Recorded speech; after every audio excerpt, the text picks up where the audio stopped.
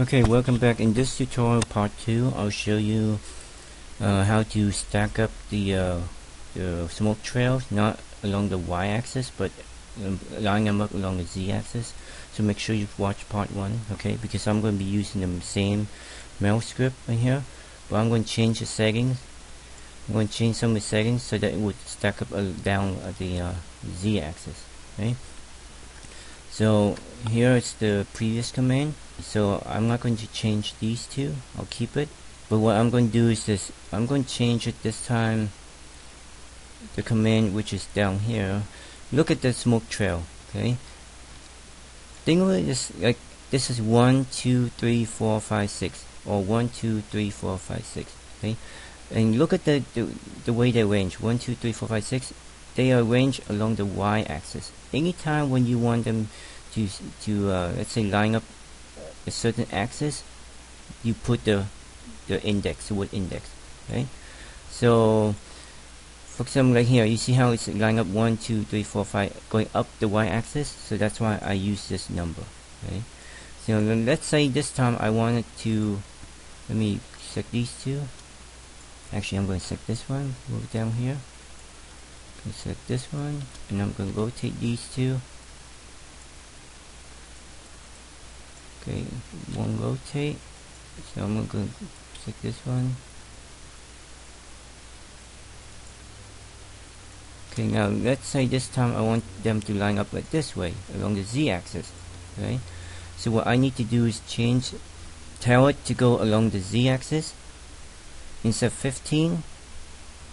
Because I want them to line up along the z-axis, I use the word index. Okay, $, z index, like that. And then also another thing is, the question is, where do I want to start? Do I want to start in the middle of the y-axis, or all the way up the top, or at the bottom of the y-axis? Anytime when you want to tell where, let's say in the middle of it, you have to change this one. They're no longer called y-axis. y-index, you give it a number. Okay, so I know that my maximum range is 30, so I'm going to change to 15, like that. And I'm going to do is hit edit. And so now let me rewind. See, like that. So because this time, this I don't change because I want the density to start all the way over here. Okay, let's say I want the density to start halfway. Okay, then what I do is, remember the word index is where you want to start. Okay, let's say I want to start, I know that my range is, if I select the fluid, my range is about 90, right? So if I change this to 45 and hit edit, don't forget to hit edit, rewind, then you know it's going to start right there. Okay, so let's say I start at 15, edit, and let me rewind. You know it's going to start right there. So like that. Okay, so that's why I'm going to change this to 0.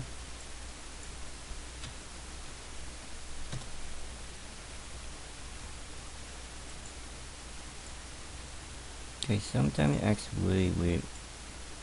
Okay, what I did was every time when you change the number, earlier I had problem, it wouldn't play back right. Okay, that's because I forgot to hit the edit. Every time, make sure you change the number, make sure you hit edit so that it looks right, and then rewind and play. And also I noticed that my speed was at 50, so I had to reduce it down to, let's say, 20, because if your speed is too high, then something can mess up like that. So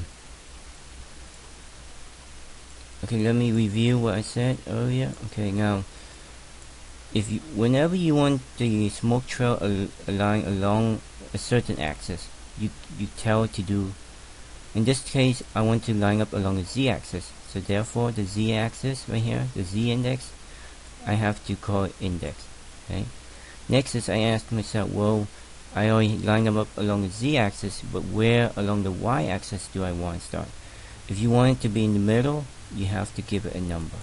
Like that. So let's say if I put this to 5 and hit edit, so rewind, or I can hit play, then I know it's going to be down there, like that. That's different.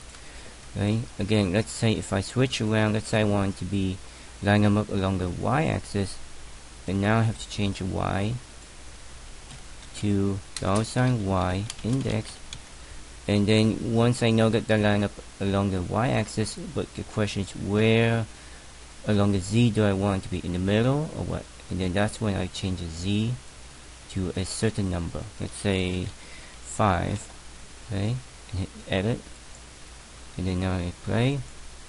Now it's gonna be over there like that. If I want to be middle, I put 15. Why? Because it's based on my resolution.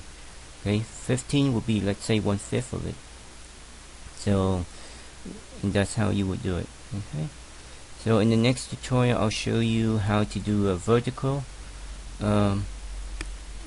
smoke tracer like that. And again, these you can change the settings right here. Let me play again. I can either favor more of the slow speed by dragging the input bias, or favor more of the high speed like that. So okay, so this concludes the second part. In the next part, I'll show you again using the same mail script and change some of the settings a little bit so that you can see what it can be done. Okay, thank you for watching.